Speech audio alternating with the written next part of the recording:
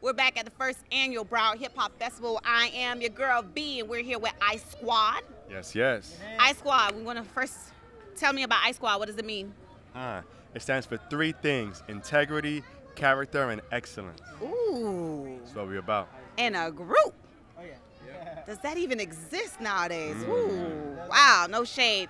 Love the shirt. Lyrics matter. Indeed, indeed. Lyrics matter. How important are lyrics? Oh, that's our whole MO, man. That's what makes us different from everybody else. It's not just about a beat playing and you know what I'm saying, on the wave, riding in and talking about whatever. It's actually a purpose. Because you know the power of movement. music, that energy, Yeah. that energy that music brings. And people don't understand the energy and the value of the lyrics in the music. Oftentimes we are captivated by that beat, but then when you sit there and listen to the lyrics, and Exactly. half of the time people don't listen to the lyrics, and what happens? That's the problem.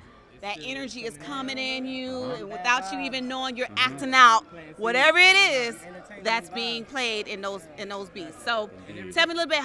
I'm sorry, go ahead. No, I was gonna just piggyback off of him. Everything that ICE Squad puts out is done according to those three principles: from the music, from the stage show, from our marketing and promotion, with integrity, character, and excellence. So it's always clean, always positive, never going to poison the minds of this generation or the next. Ooh, yes. And it's what the industry needs right now. ICE. Love it. So a lot of things are going on. I see you look like, I mean, no shade, obvious. The youngest out of the group, Yeah, right? Romel the Youngster. That's my name, Romel the Youngster. Oh, look at that.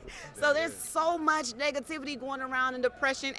And truth be told, as I mentioned before, that it's not something that's new. It's something that's been around, here yeah. forever. But because of technology, we're able to see it. Yeah. And people are so immune and numb to the violence and the negativity that's we're occurring, being right? desensitized to it. Yeah. Exactly. So how is it that you are going to utilize this platform to pour into your age group? Like, first of all, with the integrity, character, excellence, it's a lifestyle. So it's something that I have to live, and me living it and being transparent is so that people my age can see it. Because it's just like, you know, they're going to follow the wave, but then at the end, they're going to realize it's not worth it. It's true. Because at the end of that, you still got real life problems. You have depression, anxiety, you still got bills, you still got, like, you know, just growing up in general. And through the maturing process, you'll see that. So what advice do you guys give people who are going through that process? Like, I mean, nowadays it's Cut out the bad vibes. it's almost like it's that's the in thing to do, to go. It's so sad to go on social media and promote negativity and to promote, like, people have, like you said, they're numb to it. They're desensitized to it. They put comments. You know, you got the trigger fingers. The trolls, yeah. You know, the trolls. So what is it that you feel like, you know, we should do as far as reaching out to people who are going through depression?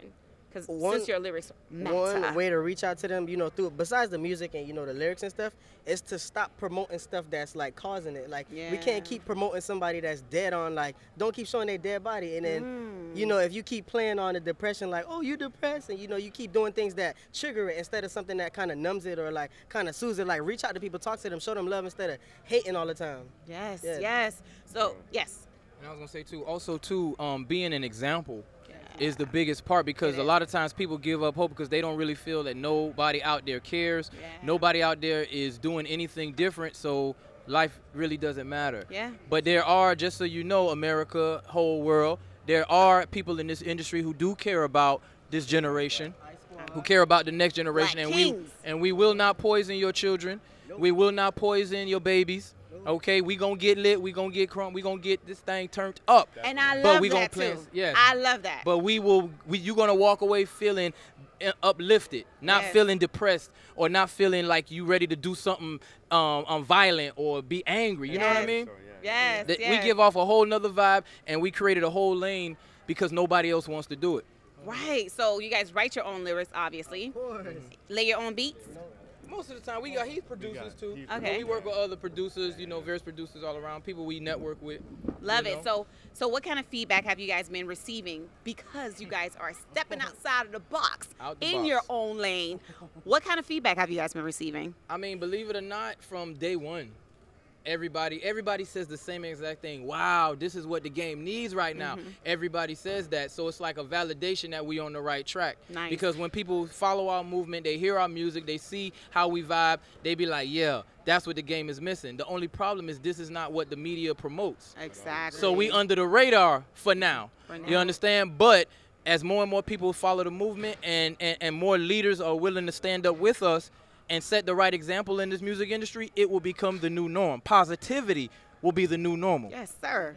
Yes, sir. So I'm curious, since I see the different age groups, I'm sorry. How did you guys get established? It was by design. It was by design. The whole concept of the group was started from the label ICE SQUAD Entertainment. Okay. And we specifically handpicked artists to be a part of this mission who believed in those principles, but also were dope lyricists. Nice. And we did an audition. These two, I'm actually the CEO of the label, and these two submitted among others, and they were selected. And it's been a 3-year ride ever since, and it's been amazing. It's been amazing. We ain't stopping. Love it, love it. So where can we contact you for more information?